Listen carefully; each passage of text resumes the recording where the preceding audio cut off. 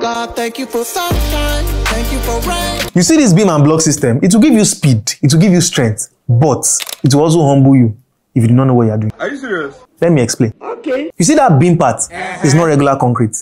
It is pre-stressed concrete. Tension steel runs inside. Stretch before casting. That pressure is what gives it power. The block part is not Babatan concrete blocks. It's solid concrete blocks. Dense, compact.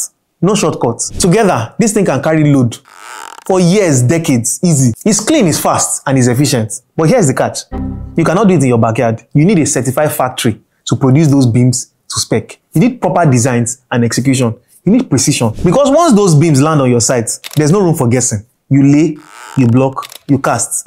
No time for let's manage it. We can manage our hunger. This is how you fast-track construction without sacrificing structural integrity at all. But if you try to wing it, you're not going to be saving time. You're going to be setting fire to your future. Think about it. I've been Folajomi. See you on the next one.